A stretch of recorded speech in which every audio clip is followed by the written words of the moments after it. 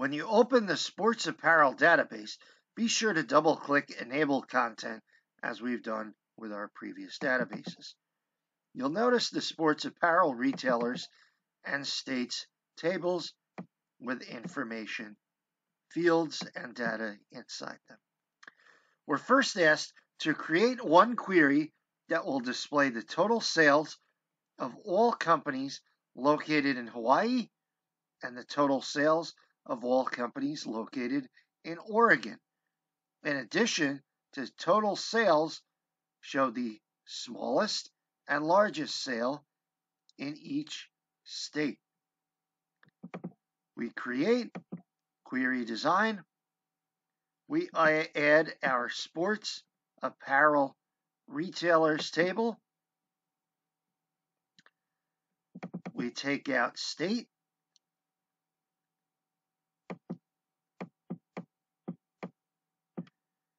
We take out total sales. However, we need that 3 times. For our state, within the criteria section, we do quotes, HI, close quotes, or quotes, O, R, close quote, for Hawaii and Oregon. We then need to select our totals row. For state, we group by. For our total sales picks, first, we need sum, then we need max, then we need min, because we're asked for total sales of these 2 states, as well as their smallest and largest sale. We run our query. We can make our columns a little wider to show our numbers. You'll see the sum for each state, the max, and the min. We then save our query as homework 7A-1 as instructed, and we move on to our next query. We're asked to create a query that will display the number of companies located in each zip code, display the zip code and the number of companies, sort by zip code. Call the query homework 7A2. Query design. We again need our sports apparel retailers table. We need our zip code. We need our company name. And for zip code, we want to sort in ascending fashion. We need to select our totals to populate our total row. We want to have zip code group by, and we want to have our company name be counted to determine how many companies there are in each zip code. We run, and we notice the number of companies in each of our zip code. We save our query as homework 7A-2 as instructed. Our next query says create a query that will display the average number of orders for each city within each state. Display the state, city, and average number of orders. We select query design. We again select our sports apparel retailers table. We need to show our city. We need to show our state.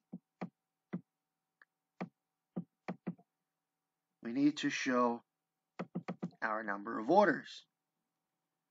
We then select our totals to populate our total row. We keep city and state as group by. However, we need number of orders to be AVG, our average. We run this query. We notice that there are some numbers here that do not fit. We go back into our design view.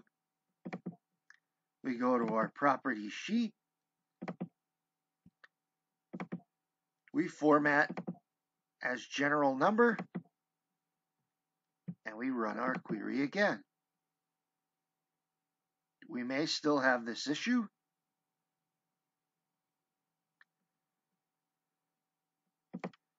So we change the size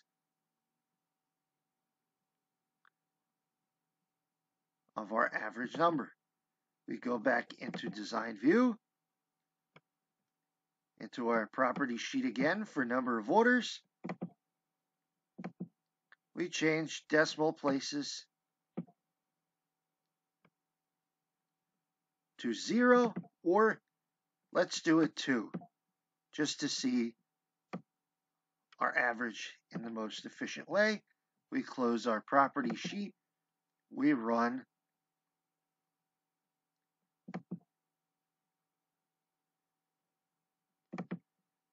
We notice we are not getting our 2 decimals.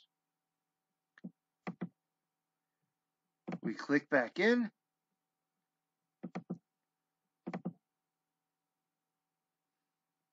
Let's try standard for our format. Let's run again. And now we have our 2 decimal places. We save our query as homework 7A-3 as instructed. And finally, we're asked to create a query that will display the total number of orders for all of the companies. Call the query 7A-4. Create query design. We again need our sports apparel retailers table. We need our number of orders. We make sure that it shows. We then select our totals to get our totals row. And instead of group by, we select sum. We run our query, and we have the total of our orders.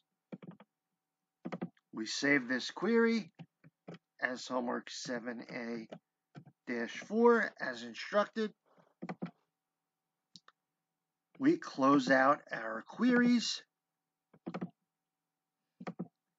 We close out our table and submit.